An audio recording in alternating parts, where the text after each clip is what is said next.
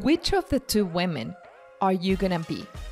The one that is gonna pursue your dreams, or the one who's gonna be in the sideways, just watching those women who are brave enough, courageous enough to take next steps, even with that fear of the unknown? And if you are part of the 50% of the women who will take actions, here are my top 3 recommendations for you to get started with your business.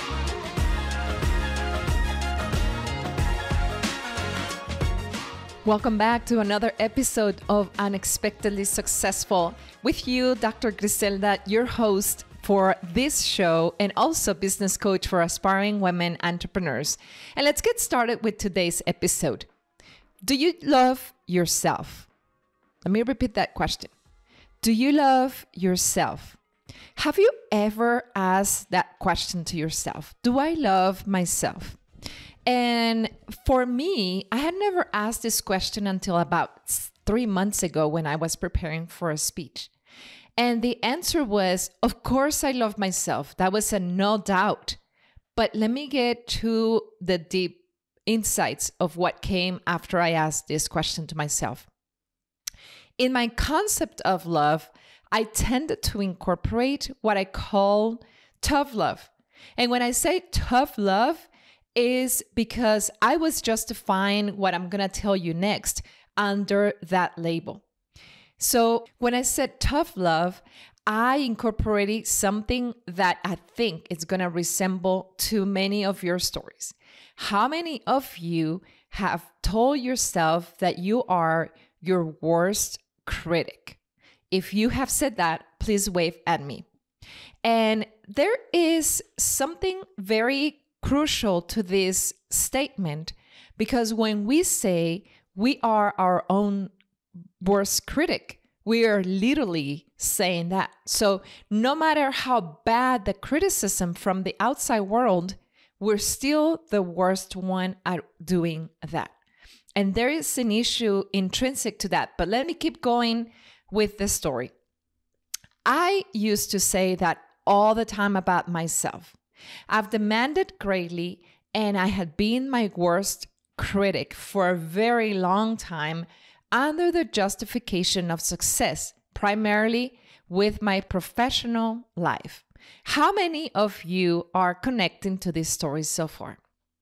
Wave at me if this is connecting with you. Okay. But what does success really mean? And if you haven't heard my episode about redefining success, please check it out because it has very cool pieces of insights that will help you define your own success. So according to a definition, success means to achieve something that I want. So based on that, yes, I was successful. I had set myself to be the best professional woman out there because guess what? I was my own worst critic. So the standard I had set for myself was very high, and it didn't matter what I needed to do as long as I accomplished that goal. So let's go back to my life in 2021, a few years from this moment here. I had a job that many envied. When I say many, literally, that was the case. I had the title, I had the salary, and I was a big shot in town. So all of my work had resulted in me being in that position. So I was successful because I had set myself to reach that goal. So when I say defining your own success, for me, I had set the goal to be the best professional and reach the highest opportunities possible. But when success for me got to that point, then started morphing into 1, lack of satisfaction, 2, lack of fulfillment, and 3, a great need for purpose. I know these are very deep insights into where I was. So can you imagine where I was while being a big shot in town as a professional? And then I got home and I was with a lack of fulfillment, with lack of satisfaction, and a great need of purpose. Why was I here to begin with? Why did I come to this position to begin with? And that place that I am describing that may connect with some of you is what led to next steps. Okay, so before I move forward, I want to give you some context to my personal story that may give you some insights to who I am as a person. I was born and raised in Mexico, and I lived there as an adult up until I was in my early 20s, when I decided to move to the US to go to school. But going back to my family story, my mom was a wonderful, wise woman who was a teacher, not only in her work, but also at home. So I had great teaching lessons from a very early age with my mother and through her wisdom and insights. Our home was a learning environment that made possible for us to grow on an everyday basis, even when we were not fully aware. My dad, a wonderful, curious, and adventurous man who from a very, very early age, he told me, I want you to expand your horizons. I want you to see the world, and I want you to experience the world. So no wonder why I have explored the world, because I was encouraged from early age. So parenthesis here for the parents listening here. What are you telling your children? Are you encouraging them to explore the world, or are you passing on your own fears to limit their futures? So close of the parenthesis here. My dad was always looking for opportunities. And at some point in his early career, when he was in a position that a lot of people wanted to be in, and he was having the salary that a lot of people desired, he decided to make a pivotal movement and a decision that would be so consequential to the rest of the family history. Guess what he decided to do? He decided to leave his full-time job and continue to expand his side hustle. So why do I say side hustle? Because my dad, with a full-time job, he had started doing things on the side because he saw opportunities and people saw him as someone curious, and they would come to him with ideas and with opportunities. And so it was a matching between him being curious and people knowing that he was curious and he explored unusual opportunities. And so there was a match of an opportunity with what my dad started as a side hustle. So fast forward. He did not have access to business mentors or know-hows, neither my mother, because both of them were first generation in everything that they did among their siblings, among their parents. And so it was not like, I'm going to be a business owner because my entire family is business owners. And so this was a very scary moment. However, because of the administration of my mother, the foundation was there for my dad to continue moving forward in his full-time business ownership journey. Okay, I don't think my mother and father really fully understood what they were doing for the entire family, because at that moment they were changing the entire story of our families and the generations to come. Now I can tell you that I come from a family of entrepreneurs. And I said this with great pride because every single person in my family is a self-made entrepreneur. Every story in my family is someone who took the challenge for entrepreneurship and explored it and has continued to maintain that journey even with the challenges coming their way. Okay, so let's go back to my story of 2021, where I was a successful professional. Okay, the longer I stayed being a big shot in town, with my employment, with my title, and with my salary, the further I felt from my purpose. And as the lack of satisfaction increased, the frustration followed. In a very counterintuitive way, as the fire within me dimmed down to places that I had never seen before, my desperation for purpose intensified. It was like oxygen was running out of me, and I just needed to reach a place where I could breathe again. So one day, after crafting my exit plan, having set a resignation day, having crafted the resignation letter, and having started to talk to my network of what opportunities were out there after I finished with my employment, I took the plunge and I launched my own business.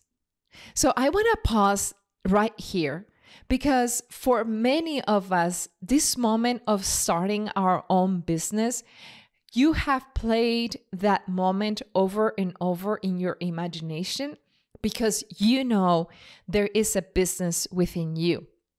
And for many of us, this moment of realizing this dream just keeps postponing in time because other priorities come to our life, because life is not perfect, because challenges come to us, because our children need us, or because some other things come and take priority. But let me tell you, if you know you have a business within you, you know that that dream will never go away. So please stay tuned for the steps that I'm asking you and encouraging you and inviting you for you to take your next steps, even when it's a plan for months to come. But having a plan is so crucial for you to actually take that very exciting and scary decision to launch your own business. So anyway, back to me deciding to launch my own business and leaving my full-time employment. Do I have permission to share with you the top 3 items of what my business has meant to me? If I have permission, let me start. Number 1, my business has become one of my primary instruments to discover and deploy my purpose. Remember, I said before that I was so desperate to find my life purpose.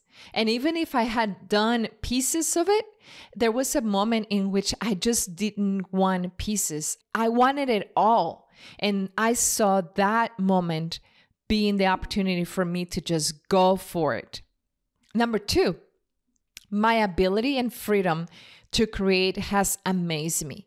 It's just like my mind comes up with ideas, and the wonderful thing is that ideas have come to your mind as well.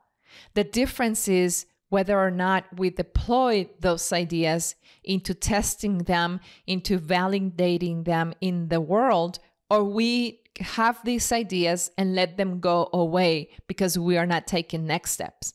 But each of us has the same ability within us to create, as the one that I've been mesmerized about myself. And if you don't believe me, just go back in your history and see what you've created out of nothing. And I can assure you that you have come with examples of your creative power. Anyway, for me, I started as a consultant. It was an easy transition of what I was doing into what I could start doing to generate revenue. I already had the network, I already had the knowledge, and I already have the insights of what to do from the other side of the coin that I could leverage upon for me to deploy my consulting firm. So I started with no website. I started with no email. I started with my personal email, contacting my personal and professional network. Hey, I'm consulting. Is there anything that I can do for you? And just like that, I started my business. Then I started with the idea to have a podcast. I wanted to reach the masses with a message of hope, of know-how, of role models, and showing people the things that I did not have access to because of my limited surroundings of role models in the entrepreneurial world. So if you haven't seen any of these stories, I invite you to see the wonderful stories of successful business women that I have had the chance to interview in the past. So that's how Unexpectedly Successful came about, because I wanted to reach the masses with messages of hope, of know-how, of inspiration, and for women to see women just like them doing amazing things, because if they can do it, you can do it too. So that was also an amazing thing for me to be able to get to see through the launch of my business. And then last year, in this long list of items that I had on my bucket list, I wanted to write my own book. And guess what? December of last year, I became a published author in collaboration with another 10 beautiful authors of the book, The Transformational Power of a Name. Had I thought that I was going to be a published author when I started my own business in 2021? And the solid answer to that question was no. So can you imagine if you start your own business, what are the things that you cannot even think about as possibilities, as options, as opportunities that will come your way once you align your brain with the goals that you want to achieve? So that was super exciting for me. And then what is to come? Business coaching for aspiring women entrepreneurs, more of that, and many other amazing things that I will keep you posted. But this is just 3 years in the making. So I am excited for the next 3, excited for the next 6 about this journey. And then the number 3 thing that my business has represented for me as a business owner in my pursuit of purpose is that definition of success has evolved from that one of being my own worst critic to being my first great cheerleader. And I can tell you, now part of my day-to-day routine is to not say, I did this wrong, I should have done this differently, but in the opposite, I am worth of doing anything. I was built to do this. I was born for a time like this. I am enough. And actually, I am more than enough because I was divinely created for what I am currently deploying. So my own worst critic, I have had put it on the back burner and say, thank you for the service that you helped me to get here. You no longer serve me for where I need to go. And so if you have said, I am my worst critic, please stop it and replace those criticisms with affirmations of who you are. You are more than enough. You are worth it.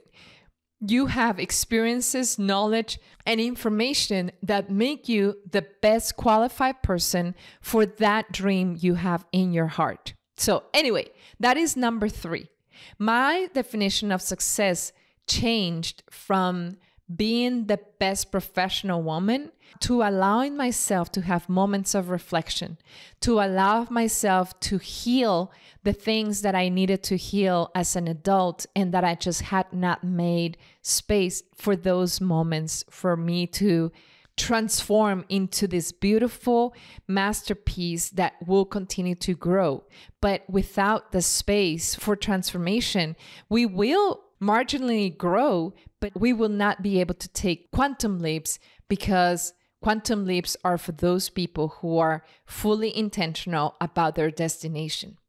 So the last piece is that legacy became part of what I needed to search. And legacy can mean a lot of things for a lot of you.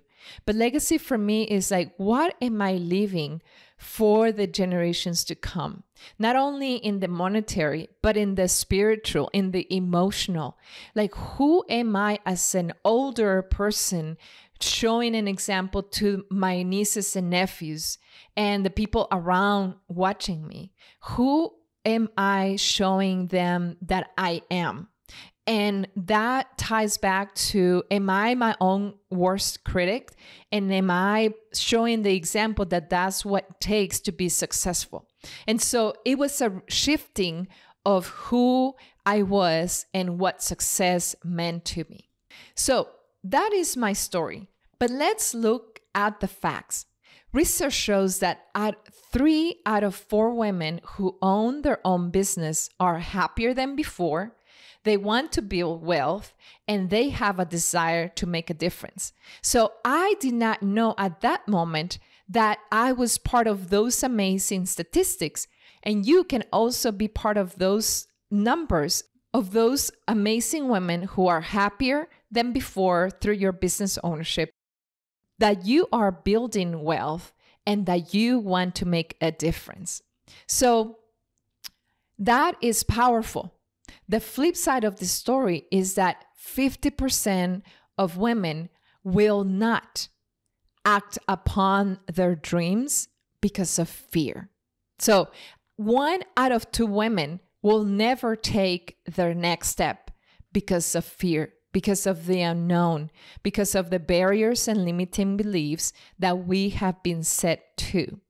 So that is a sad story for me, because if I had not taken that leap of faith, I would not be where I am with an enhanced level of satisfaction and a sense of purpose that I am here right now, being able to talk to you and inspire you to take those actions.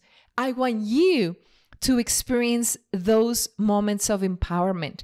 I want you to enjoy that sense of purpose, because it is transformational. It is like nothing else that I had experienced in my career. And I understand owning your own business is a matter of calling.